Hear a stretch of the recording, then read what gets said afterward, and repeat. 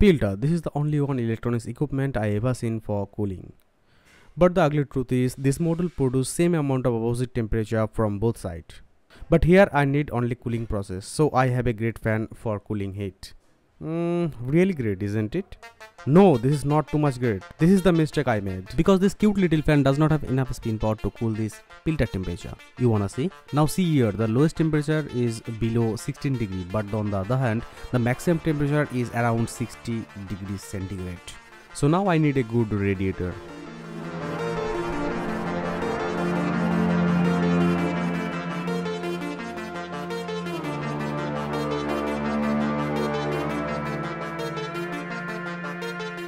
Scraps are gold mine to me.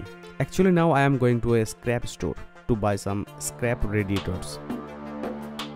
Scraps are gold mine to me.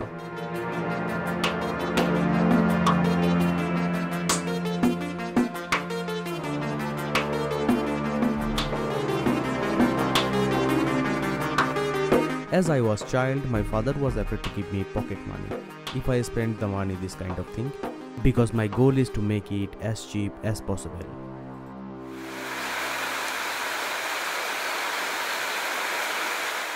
This is the radiator which I collect from scrap.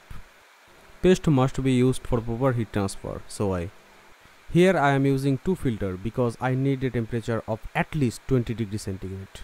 Here I have created a structure to decorate everything properly. I didn't show how I made the structure because I don't want to waste your precious time.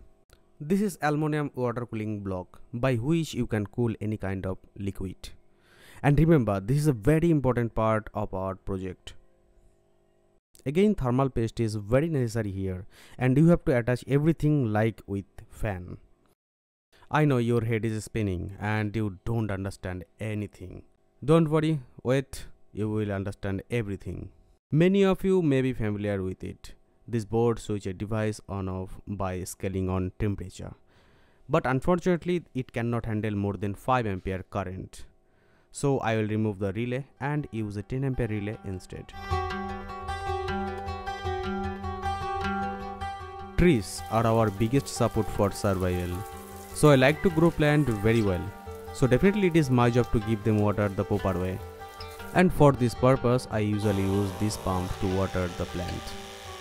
This motor is really great, but the main problem is this motor is too big. So that is why I have to choose another option. So I am using his younger brother here. The function of the water pump is to collect the liquid and then cool it and send it back again. And I believe you can do it very well. This is a 3D printed filter that will be used as a liquid input and output. I will add suction cup to this so that can stick this filter on a flat surface. And obviously this is the bottom part of the filter since the holes are quite large, so I will use sponge here. And the job of this sponge is to clean all the dirt. This device can save life, but the main question is how to save life with this device. Okay, I will explain you.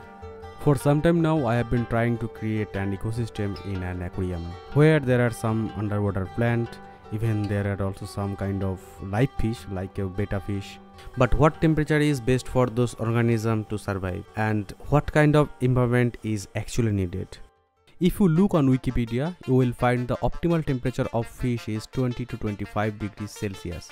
And on the other hand, the optimal temperature of plant survival is 20 to 25 degrees Celsius. Hope you understand what I really mean.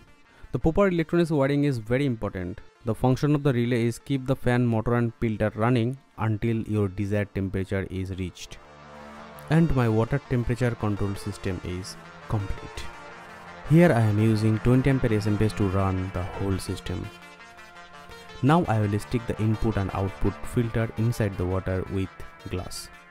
Temperature sensor should be placed in the water to sense the temperature of the water.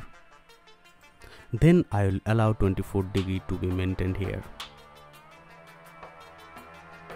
Look, the pump is turned on. And look, it's working pretty much as I expected. And the whole process consuming 5 ampere of current. Means that total process is around 60 watt. So you might have realized that this device is one such device which will control the temperature of my aquarium and save life.